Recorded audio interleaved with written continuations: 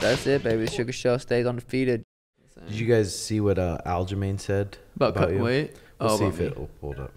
Maybe get acclimatized. Where are you heading now? I saw Sugar showing on Molly saying he's going out there in like 6 days, so I was like, I can't be there before him. I can't let O'Malley get there and get acclimated before I do. I know we're not fighting or anything, but you know, whatever O'Malley does, I try to do what he does, because it just seems like the way to go. It seems like if you do what O'Malley does, good things happen. That's an interesting perspective. I mean, he ain't fucking wrong. He's talking about it like we're fighting, almost, kind of like. Yeah, that's interesting. I mean, he's not wrong. Yeah. We're doing it right. I saw that he was coming. I mean, I think he left a couple hours ago to come here. Dude, I cannot imagine getting here fight week, because I feel like I acclimated quicker because I did everything right, and I still don't even know if I'm 100% acclimated. We'll see kind of the next couple days.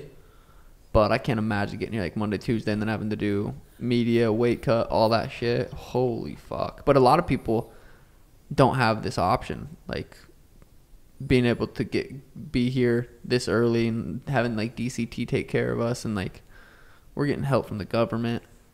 But that's what happens when people are fans of you and they fucking you entertain them. They want to take care of you.